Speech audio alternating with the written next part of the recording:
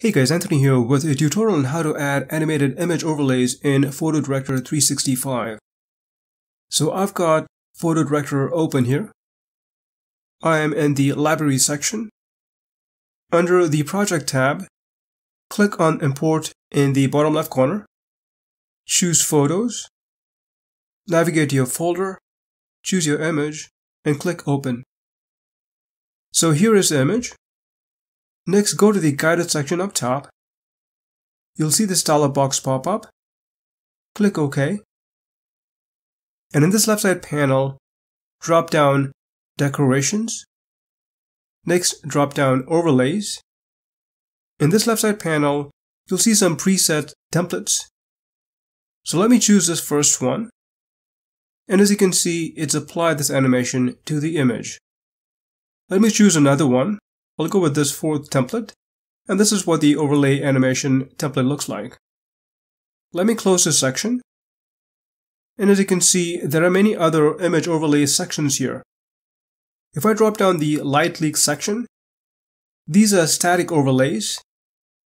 Let me apply the second one. And this is what the static overlay looks like. You can click this clear button down below to remove the overlay. Let me close this section. And from these categories, let me open this Love Overlays pack. As you can see, there are many overlay templates here. I'll go for this first one. And this is what the animated template looks like. If I scroll right down to the bottom, you'll see these manual settings. For example, you can use this opacity slider to adjust the transparency.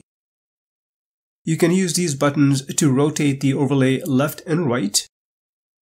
Similarly, you can use these buttons to flip the overlay template horizontally and vertically, like so. You can also use the speed slider to adjust the speed of the animation, like so. Finally, if I check this box to enable the template resize, it'll zoom out, like so.